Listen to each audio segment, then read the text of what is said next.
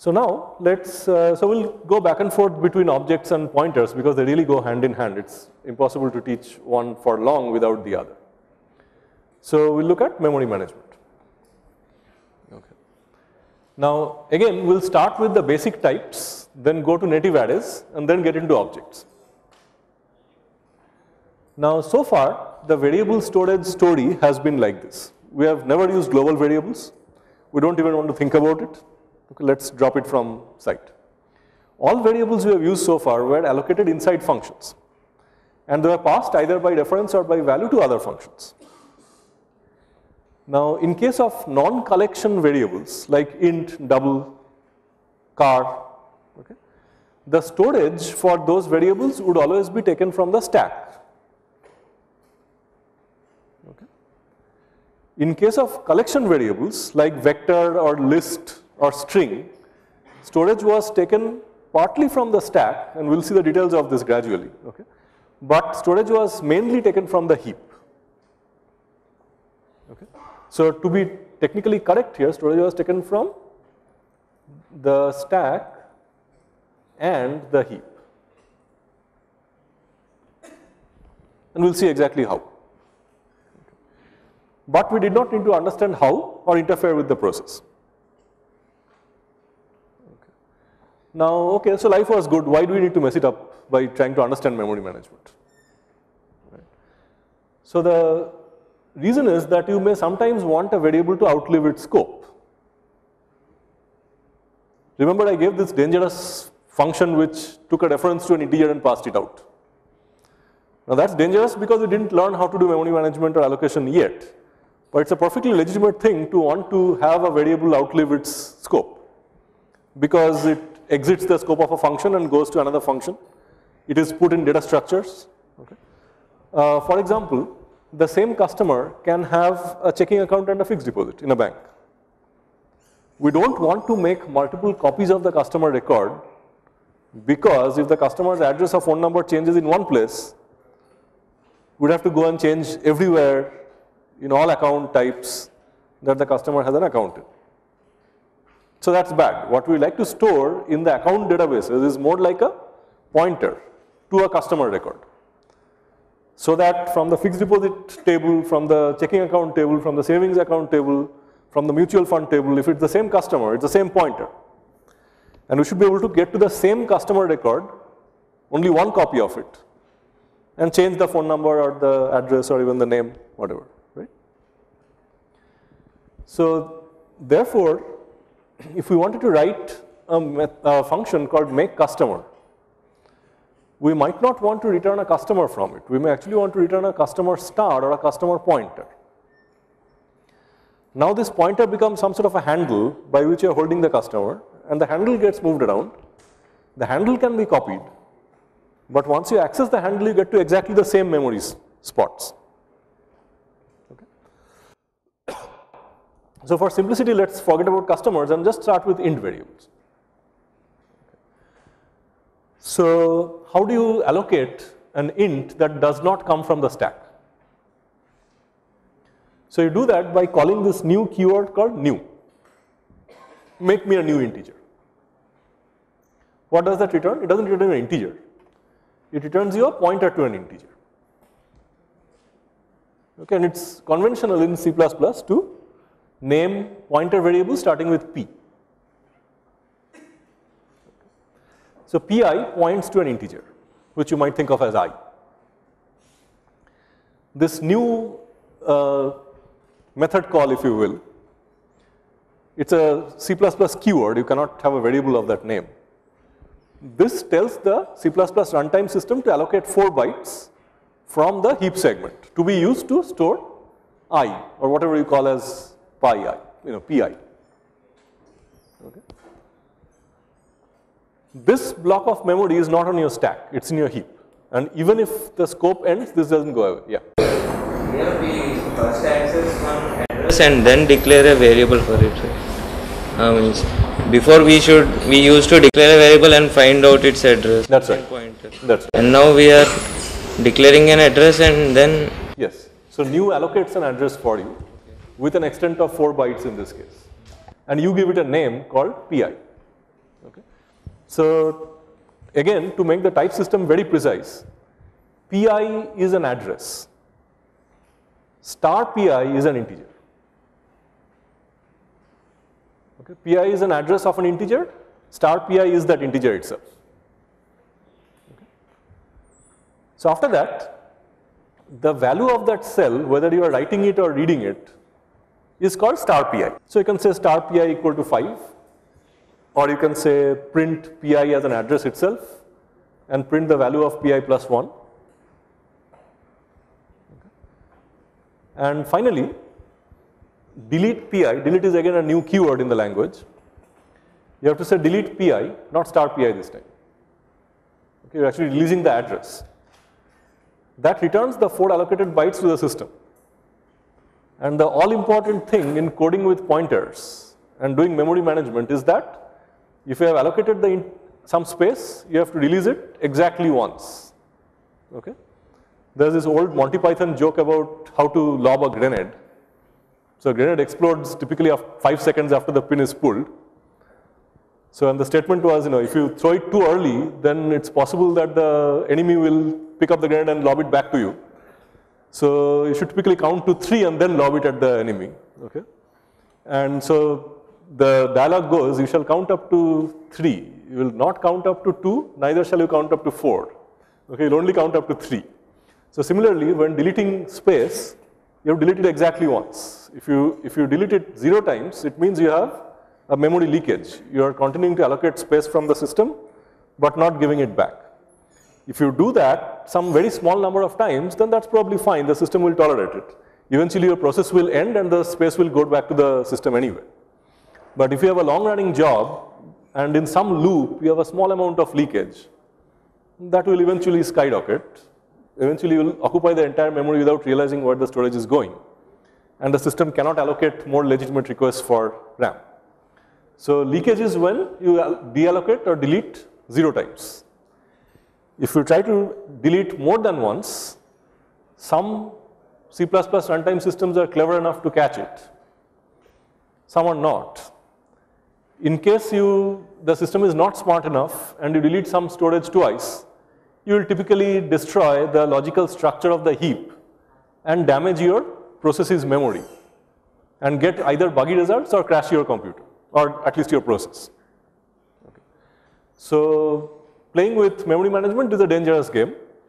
Disciplined, structured coding using constructors and destructors in the exact recommended way is the only way you can avoid memory management bugs. The problem with memory management bugs is that they're very hard to catch in most real-world applications. Because you may be trashing memory at a certain point of execution, and that may be detected long after the fact.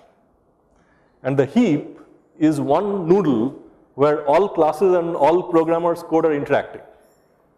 So you may think that the bug is in one particular method, but the actual method which resulted in mangling the heap structure may be someone else's. So debugging heap code is very, very difficult, and there's a number of very expensive commercial tools which have been built to debug heap bugs. Okay? Even in the open source or free software regime, there are multiple libraries. I'll post some of the names on Moodle later, which can help you debug memory allocation bugs, but nothing is a perfect fix. Defensive coding and avoiding bugs is the best way to deal with memory management. Okay. That's another reason why using constructors and destructors is so nice, because you limit memory management operations only to those methods and nothing else. Typically, you should not have memory management operations like new and delete outside constructors and destructors. Okay. So let's look at new and delete in action.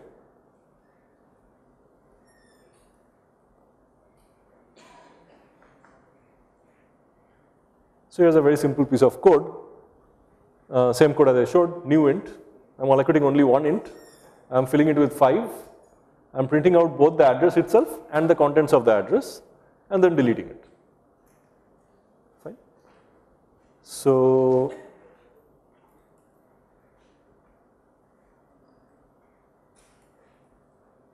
compile it, run it, no surprises. This is the particular address which was allocated to me.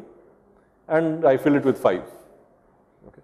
If you don't fill it with 5, you get garbage, usual rules. Fine. Now let's do something interesting, which is, so I said that I want to outlive the scope of the variable. We're not really doing that here. So what do I mean by outliving the scope of the variable? So instead, I'll do something like int star make int val. This is an int maker. This will allocate an integer and fill it with the value val and return it. Okay. So this is how it will go. I will actually create the integer here. I'll fill it with val there, and I'll return pi. So look at the type specifications carefully. Make int does not return an integer. It returns an int pointer. Okay. So therefore, because pi is also an int pointer, the compiler will be perfectly happy to return pi. Okay. In fact, you shouldn't try to return star pi, that's wrong. Pi is what you want to return. And the contents of pi was set to this val. Okay. Now, inside here, I'd say int star pa equals make int 78. And now I'll say pa and star pa and delete pa. Okay. And again here, maybe I'll print out the same thing here from the perspective of the function just before returning.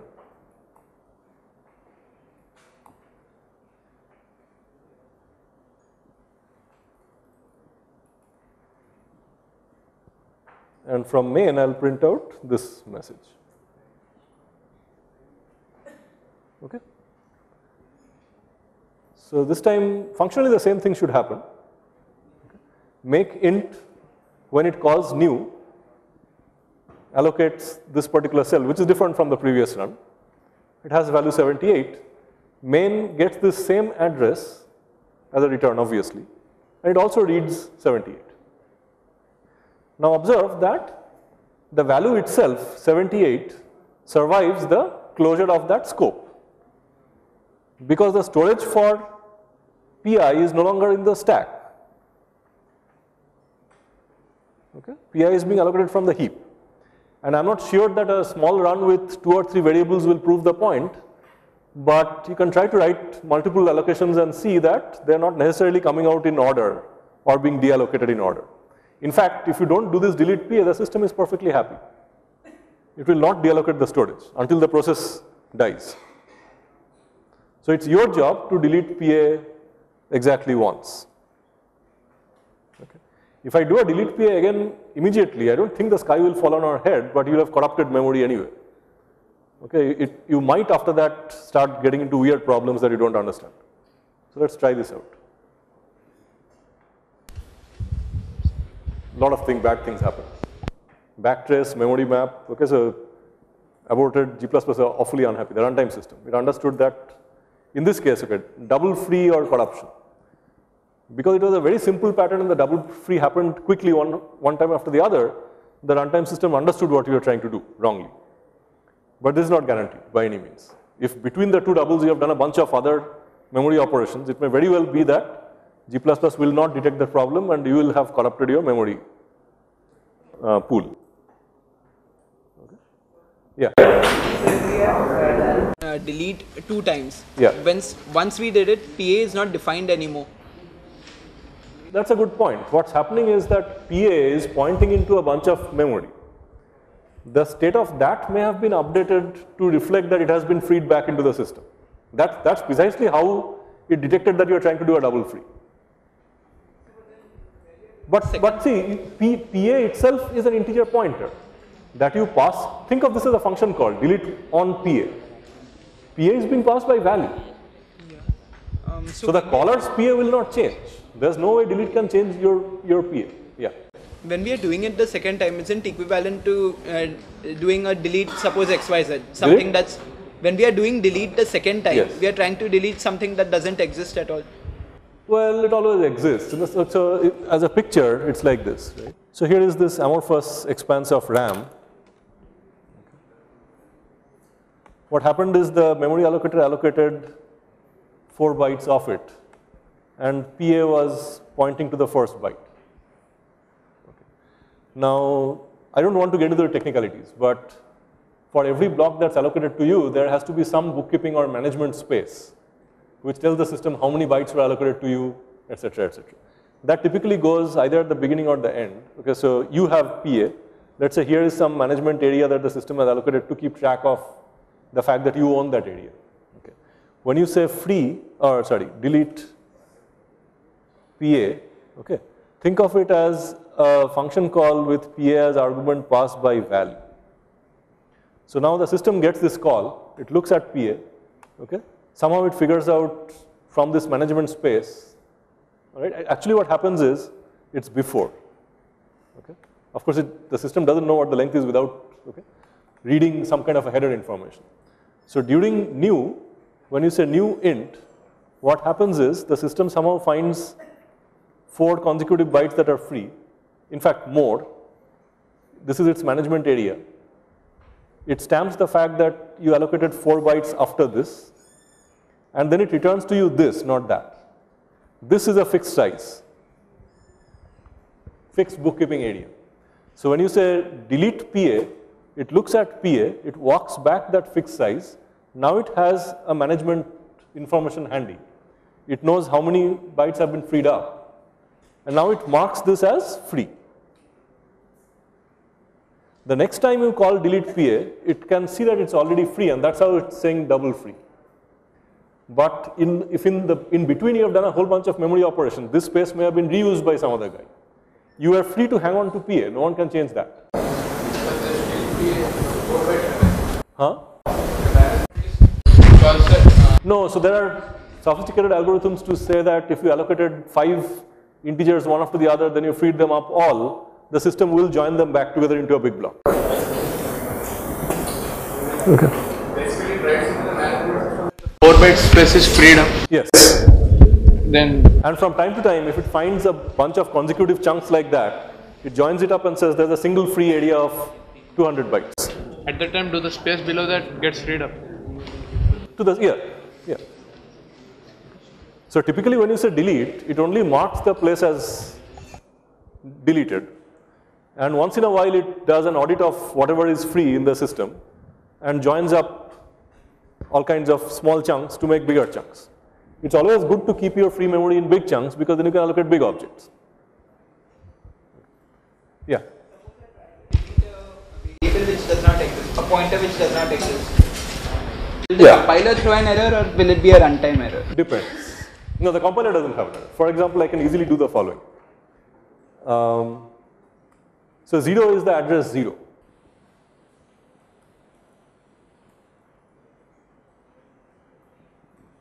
So you can use an arbitrary address here. Okay, I can always say 0x, I don't know, 4567A. That's an arbitrary address. I can now delete it, and to add insult to injury, I can delete it twice without ever allocating it. Okay. The compiler should not really complain. Okay, so it says you gave it an int and you're trying to convert it into an int point. But hey, you can cast it. And now the compiler is perfectly happy. So now you're taking an address into an arbitrary area of RAM, we have no idea what is there, and you're deleting it. Which is not initialized at all, a pointer which is not initialized. Suppose in the last line, delete px. Just that. Not even defined. Just like delete, this. Yeah. Then PA is undefined. Yeah, so the compiler will. Now the compiler will complain because it doesn't know what PA is. As soon as the definition of PA, it will work fine. Let's see if even without an initializer it works. Oh wow. So that's the danger with memory management in C++ and C-like languages. So look, I have no idea what the value of PA will be here, and in spite of that I am free to go in and delete it. This will go into the delete system, and now, so typically when you buy or download one of these packages that help you debug memory problems, what the runtime system will also do is, apart from the necessary bookkeeping information in the header, it will put some standard patterns here, and will also put some standard padding patterns at the end. Okay, so that you can identify the boundaries of an allocated object relatively easily. but hey, you could always have that pattern accidentally because of your other legitimate actions in the code. So it's not a foolproof way. The longer you make the padding patterns and the more random you make it, the less the chances that your code's bit patterns will exactly match it. But the chance is never 0. So that's the summary of memory management, that you have to be very, very careful. You have to somehow ensure, pretty much by design, that deallocations happen matched with allocations exactly once. Right? And you should be careful not to pick up arbitrary addresses that were obtained without a new operation. You should only try to delete things that you obtained through new. And any bugs in the code may upset that also. Okay. Any questions so far on the basics of new and delete? So of course, what applies to int here applies to doubles and anything else. Questions? Select something. Can we do some that the compiler to see that it is no more initialization, delete that initialization or something? Yeah, you can. The problem is once you release the object, then any other data structure, any other variable is free to be allocated over that. And I mean, if we have declared something, declared an object, can we do that if it is no more declared? the only loss of declaration is close of scope for a variable. But without closing the scope, can No. The variable name will be known as long as the scope is in effect.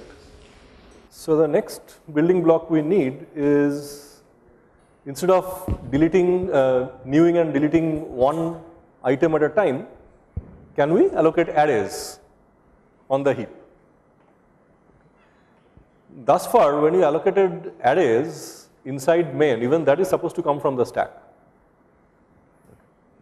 But of course, very large arrays should come from the heap and not the stack. When vector allocates storage for itself, it allocates it on the heap. So here's an example, although here the size is very small. So some size of the array nn is equal to 5. Okay. Now we say the declaration, the type remains the same. It's int star pi. But the only new thing that happens is when you say new int, you give it the number of integers that are to be allocated in brackets. Right. So this allocates in heap enough space for nn integers. So 4 times nn bytes. And now things feel sort of like an array. So don't look at the second construct here, only look at the top one. So that looks like array access. Now you can print out all the garbage values. No one has initialized them in this code yet. So those values are all garbage. But you can read them as pi box ix. Yes? While we declare vectors, vectors are initialized from heap, right? Vectors initialized from? Means vectors use the space from heap. Yes. And but native arrays inside a function don't. Yeah, that's why we get segmentation fault for vectors regularly if we access outside vector. No, why do you get segmentation violation? When do you do that? Segmentation fault when we access outside the bound of a vector.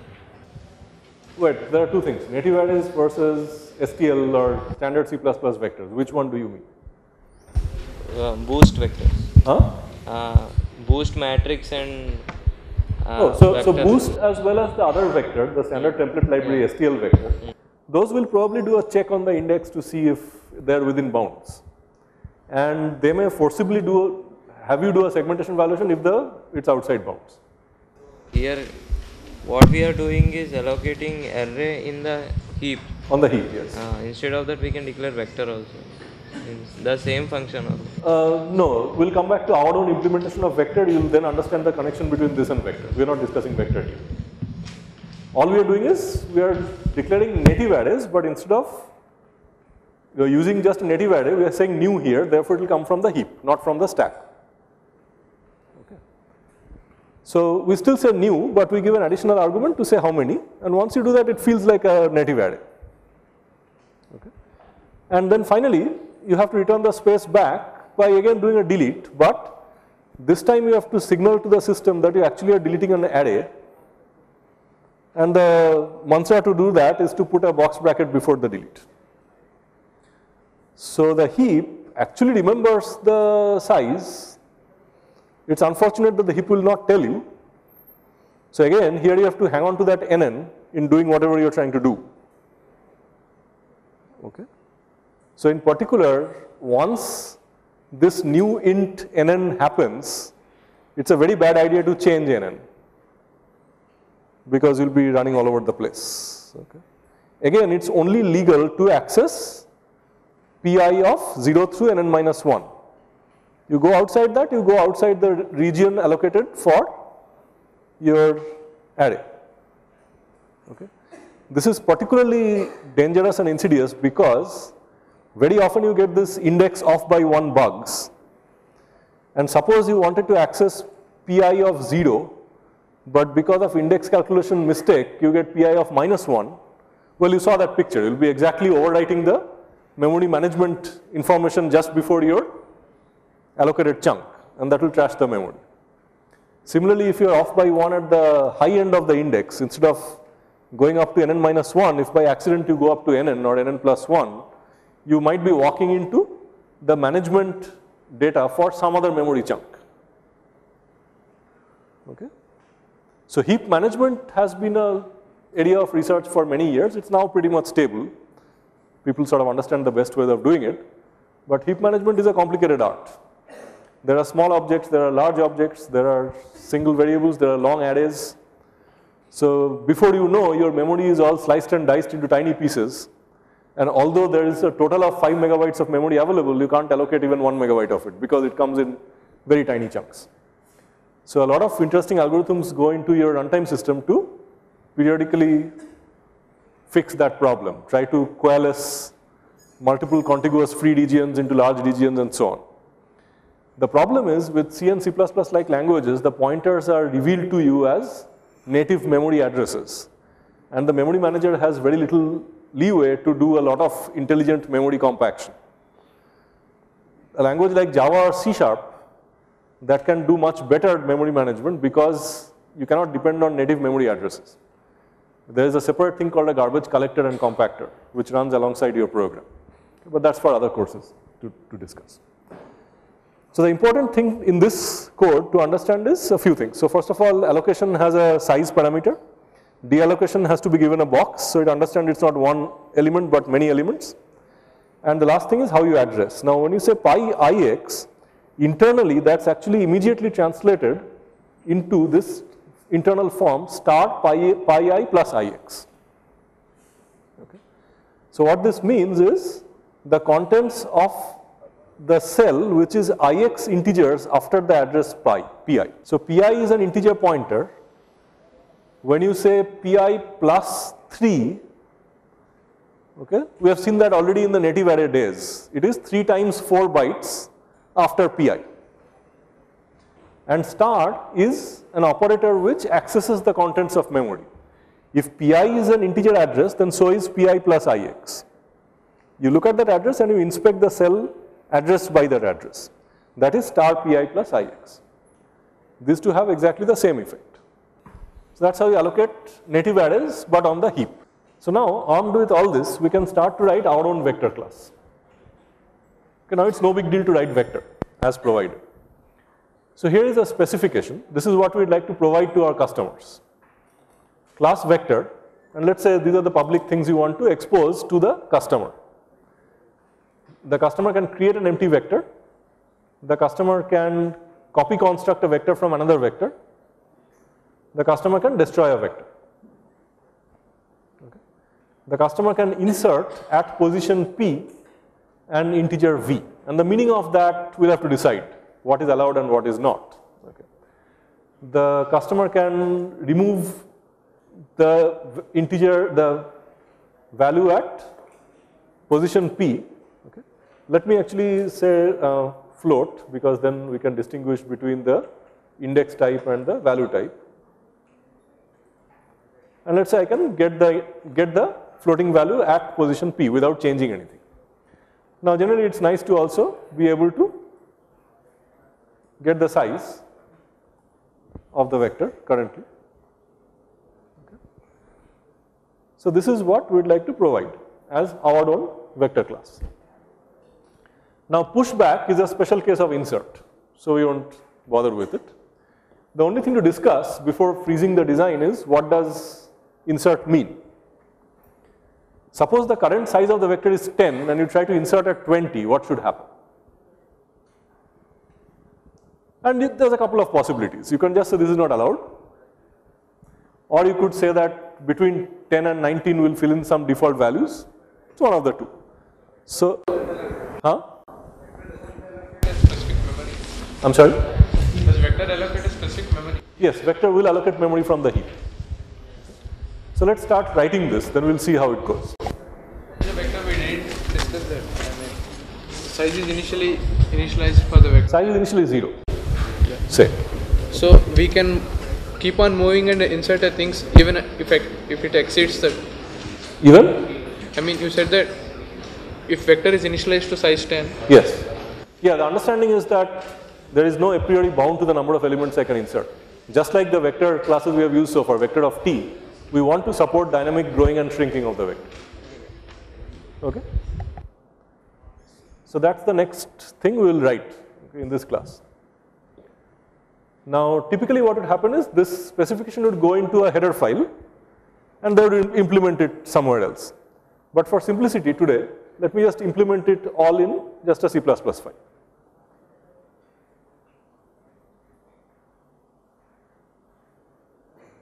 So this is the int array code, but we'll see, it doesn't do anything interesting. Okay? It just allocates 5 integers and you can use pi of ix both as LHS and RHS, same deal. Okay? So nothing particularly interesting. So here is the vector class that we'll create.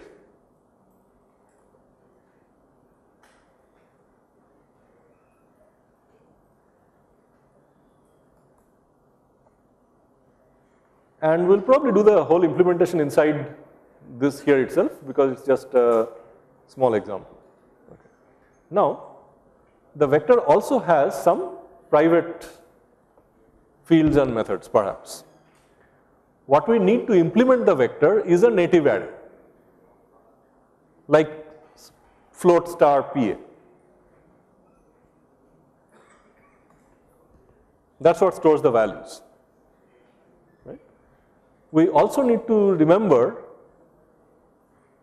the capacity of the array as allocated and the size, which is the logical number of items that the user has put in the vector.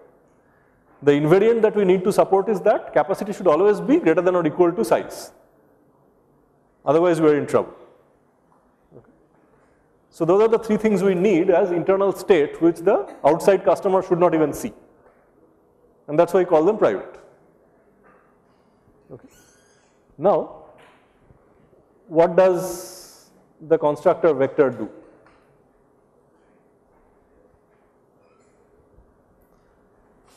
Depending on what you feel like, you could either start off PA with a default small size, or you could even start off PA equal to 0.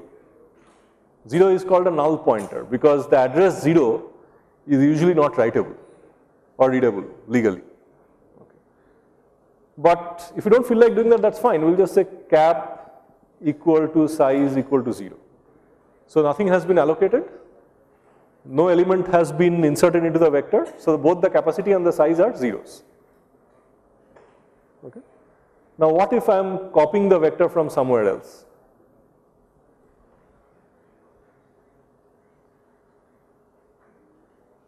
One approach would be to allocate PA as new float what? Let's say I don't want any extra storage, then I'll just say other dot size. I need to store that many floats in the system. So that's what I store as new.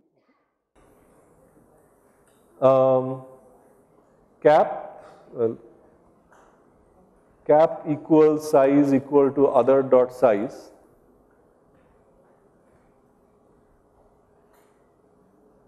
Okay. The buffer of floats I create has size cap, same as size. And now I say for int ix equals 0, ix less than cap plus plus ix. PA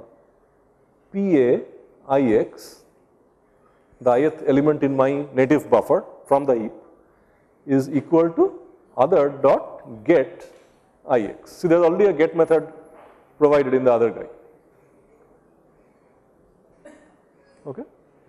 So how many of you are comfortable with the default constructor which initializes an empty vector? That's pretty easy. Okay. If I want to initialize my vector from another vector, I have to allocate space for as many floating point numbers as the size of the other guy, and then I have to fill it in. And I record both capacity and size as that other guy's size. Fine? Now, what do I do in the destructor?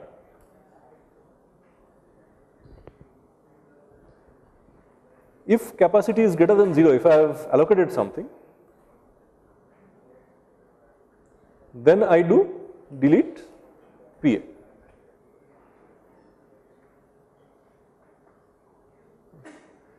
You don't really do anything else. And this is where an important explanation is due about the interaction between the heap and the stack in creating objects. When inside main, like this, if I say vector vec, okay, that vec will have private fields called cap and size and PA itself. Those will be on stack, but what PA points to will be on heap. Is that clear? Similarly, suppose vec has now done a bunch of things on vec, and you say vector vec2 equals vec. When you do that, the copy constructor will be invoked. The storage for vec2 will again be divided between stack and heap. Vec2's PA, cap and size variables will again be on stack. But this time, vec2's PA will point to a different area of RAM compared to vec's PA. Okay? So look at this part of the code a little carefully. I'll pull this up so you can see the copy constructor first. And I'll need to scribble on the board because I need both of them on screen simultaneously. So let's say here's vec1. Then you do a bunch of stuff on vec1 so it fills out, and then you do a copy construction on vec2. Okay? So now what will happen is that, so here's the stack. When main starts up, I'm looking at the bottom of the stack. No call has been done yet. Vec1 has these three fields, PA, cap and size. Those will occupy some space on the stack.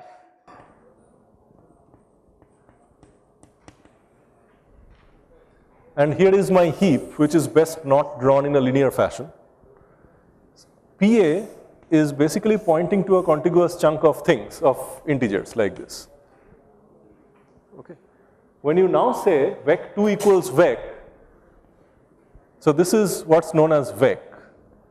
Another struct, if you will be allocated on the stack. This is the heap. This is the stack. Okay. Vec2 will have its own PA, cap and size. These will be copied directly. If you see the copy constructor, cap equals size is other size, okay, actually not cap. Cap and size will both be the other guy's size. Cap might, vec.cap may well be bigger, all right. So size will be copied from the other guy's size, cap will also be copied from other guy's size. But now this PA will actually go to a different area of RAM. Okay. So vec2.pa will not be the same as vec.pa because the copy constructor also does a new. Okay. So whenever you have an object like this which has some variables inside the struct of the object itself, but it's also doing news, the new parts will come from heap and the other variables will remain on the stack. So that's the copy constructor, and we've already done the default constructor. Now destructor just looks at the capacity. If the allocated buffer has positive capacity, it's deleted. Fine. And if you want, just in case after that you'd like to probably set cap equal to size equal to 0. That's safe, but it doesn't really matter. Legally, people destroying a vector shouldn't access it anymore. Now, how do we do these things? Size is of course pretty easy. We just return size.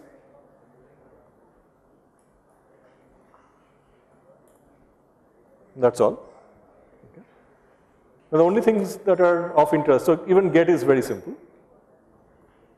Now, you might do some bound checking here, right?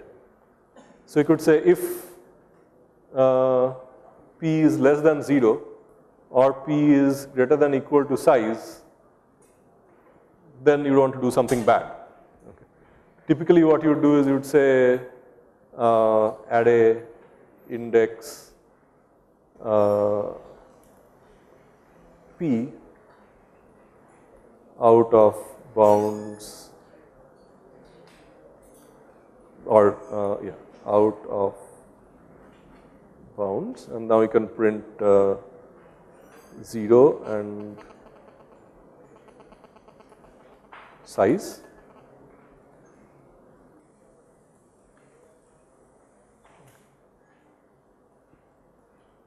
And I would do something drastic, like say exit -1.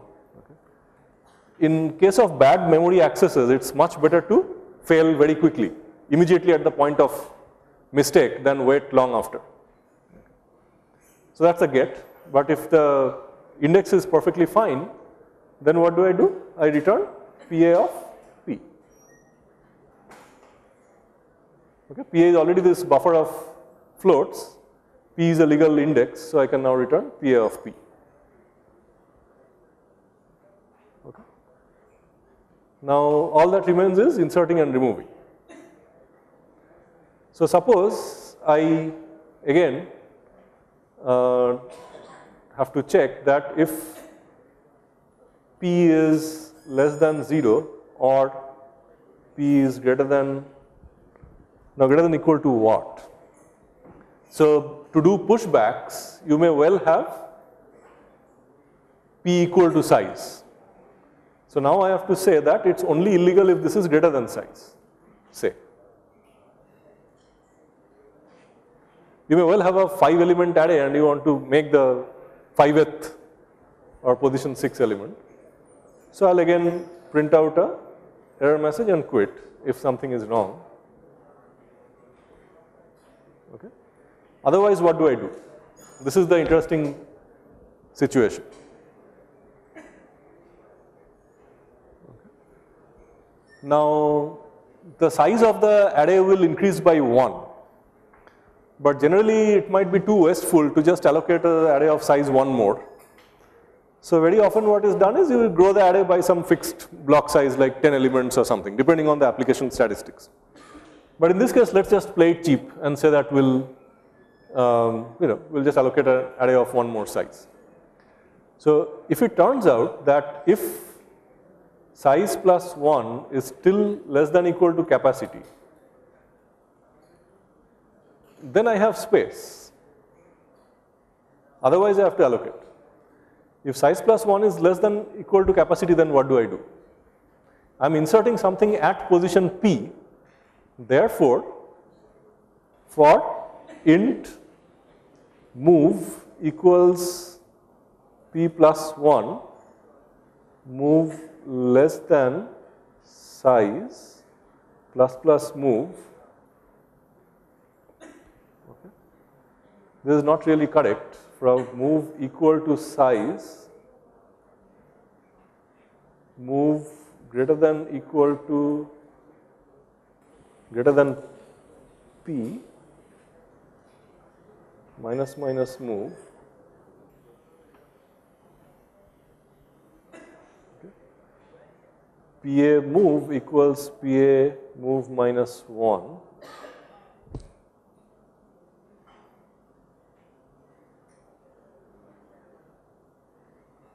Okay.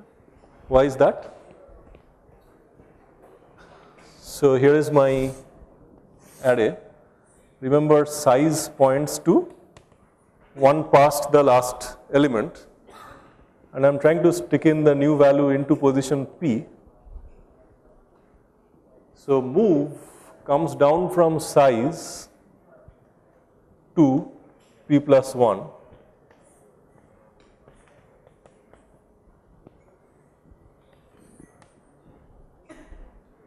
Okay. Each time, and remember there is space here because I know capacity is large. So there is storage here, it's just garbage value. Okay. So what do? I copy PA of M equal to PA of M minus 1. I have to come down from the high end, otherwise it will be wrong. Okay. Once I have done that, then this variable is garbage. I copy that until I copy the pth variable into the P plus first variable. Okay. Thus creating a hole here. Okay. And now I set PA of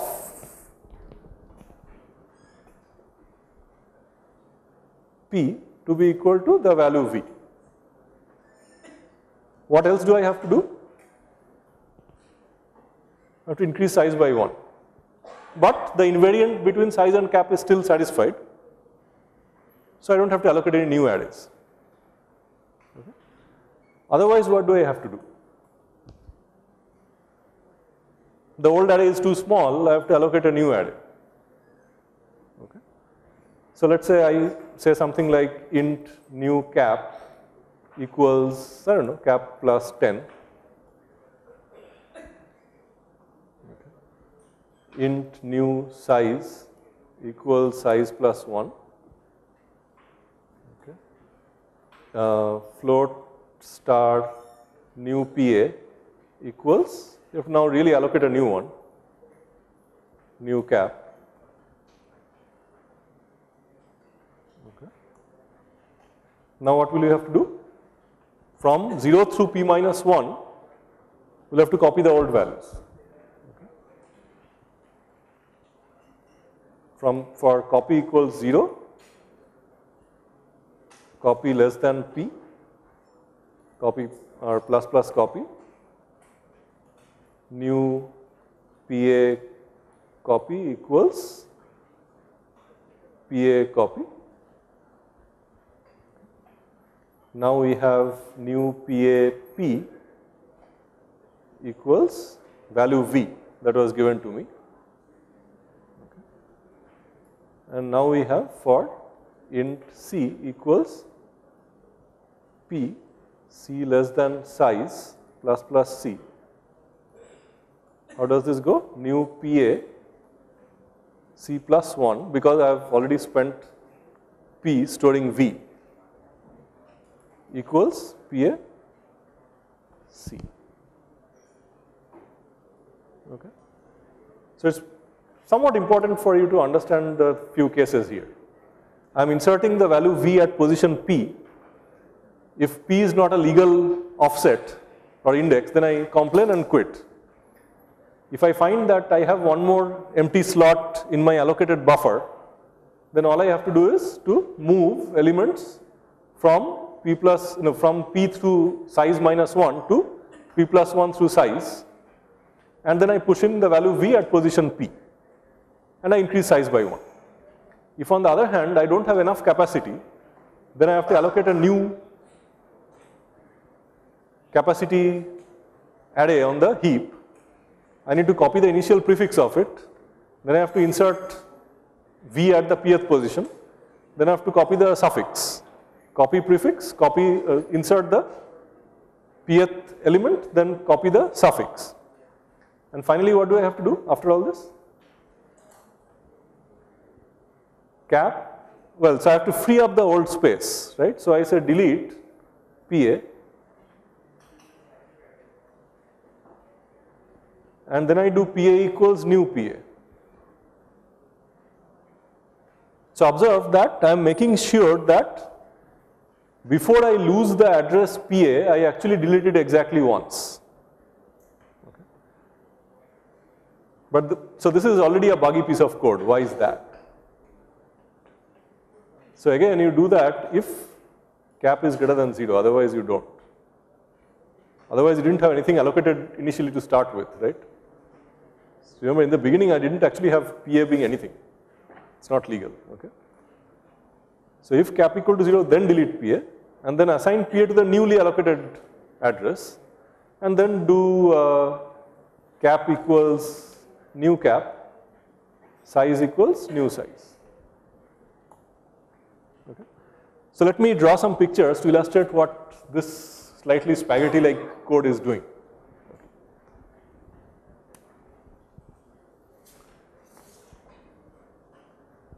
So before trying the insert, the story was this.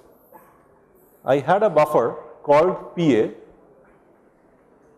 whose capacity was this much and which was filled up to size, the remaining was junk. Okay. For some reason I found that size and capacity were the same, so there was no place to stick in a new element. Okay. So in fact my starting story was that this was PA and both size and capacity was one beyond the last element. So there is no space. So what I did is I allocated a larger buffer whose starting address was new PA with capacity called new cap,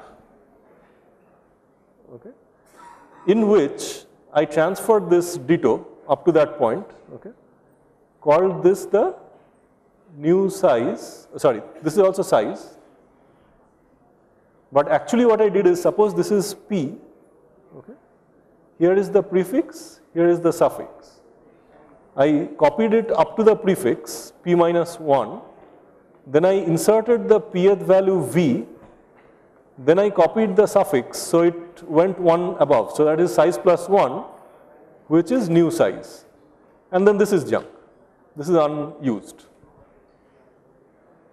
Okay. So that's the new state of the world, after which I finished off by overwriting. First of all, I have to free up this buffer and then I link up PA to point here. I say size is the new size and cap is the new cap. Okay. So that's how I grow the storage required after I release the old storage and copy its value into some new block of memory that I have allocated. Okay. Now it's not too difficult to write out remove, so you can do that. So one thing you could do is if you remove, you just reduce size but don't release the memory at all. Or you could have a strategy like if size drops below 10% of capacity, then actually allocate a smaller array and free up the bigger array. So you can do kind of tricks like that. Okay. So this is an example of then a simple vector implementation which is almost as good as the professional one. Okay. So next time we will continue with more objects and pointers, similar exercise.